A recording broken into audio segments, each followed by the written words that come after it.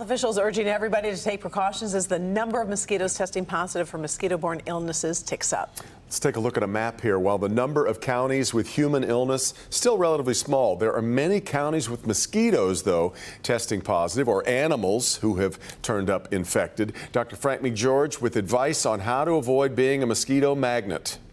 We want to be outside, enjoying every moment of summer that we have left. But if you feel like you tend to get bitten more often than other people, you are probably right. Some people are more attracted to mosquitoes.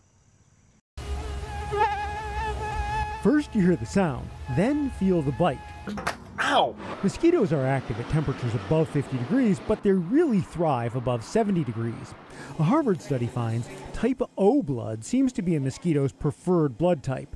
They get bit twice as much as people with type A. To reduce your mosquito appeal, avoid wearing red, orange, and dark colors like black or navy. Studies suggest mosquitoes see human skin as a strong red-orange hue, while darker colors are more likely to absorb and retain heat. That heat also attracts mosquitoes. Now, alcohol can also be inviting. One study found drinking 12 ounces of beer attracted mosquitoes to land more frequently on the drinker. Pregnant women also attract about twice as many mosquito bites. They tend to run hot, and they exhale more than 20% more carbon dioxide than women who aren't pregnant. To make your home and yard less inviting, get rid of any standing water. That's where mosquitoes lay their eggs. Empty out kiddie pools, bird baths, garbage cans, and buckets. Insect repellents can help.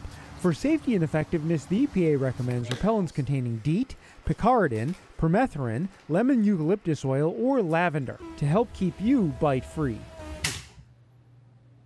Now, mosquitoes tend to be most active between dusk and dawn, so you really want to pay attention and put on bug spray if you or your kids are going to be out then.